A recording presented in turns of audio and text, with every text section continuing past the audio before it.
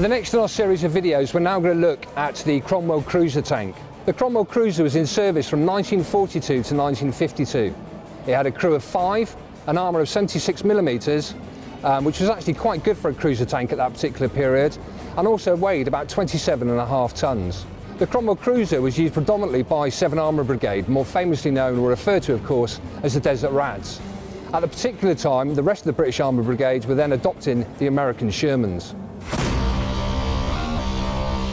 From the front profile of the Cromwell, you can see actually how small this vehicle is. Above me, you can see very clearly the main armament, and also just to the left of me there, you can see the first of our 2.7.92mm machine guns. The first one mounted here, and the second one mounted just to the right of the main armament. Also, another thing that's very obvious when you have a look at the Cromwell is the size of the hatches. Certainly when we go inside there, you'll have a much clearer example of how tiny it is when comparing that 5 people actually manned this particular tank. The driver's compartment is located just behind me there, and you can see quite clearly to the left and the right, there are also episcopes.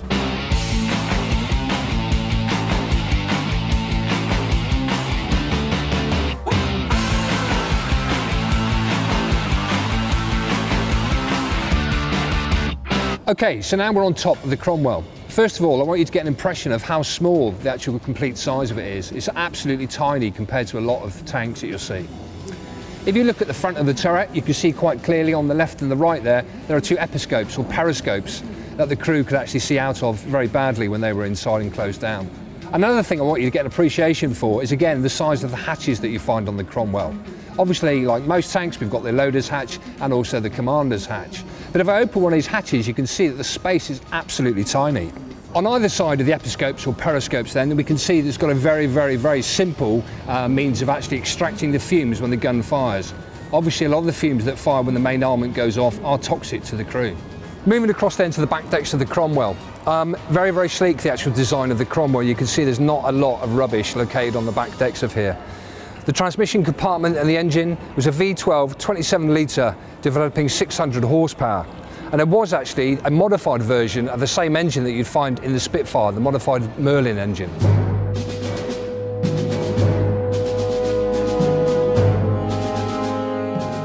The suspension on the Cromwell was very straightforward. As you can see quite clearly, Christie suspension, obviously with no top rollers, and also 5 sets of road wheels located on each side. Each one of these road wheels is secured by means of a locking nut. To the rear of the Cromwell, and then of course you've got the sprocket wheel.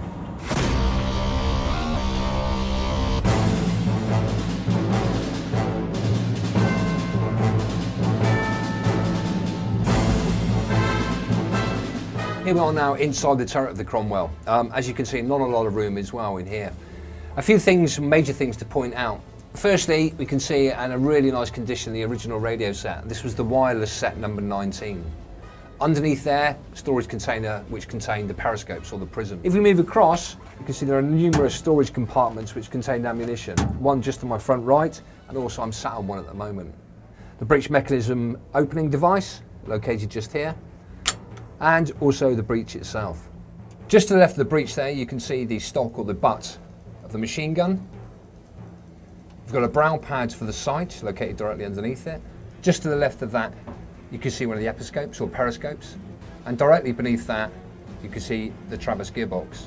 Some of the controls, the handle down at the bottom there, there's a very simplified version to give you powered left or right traverse.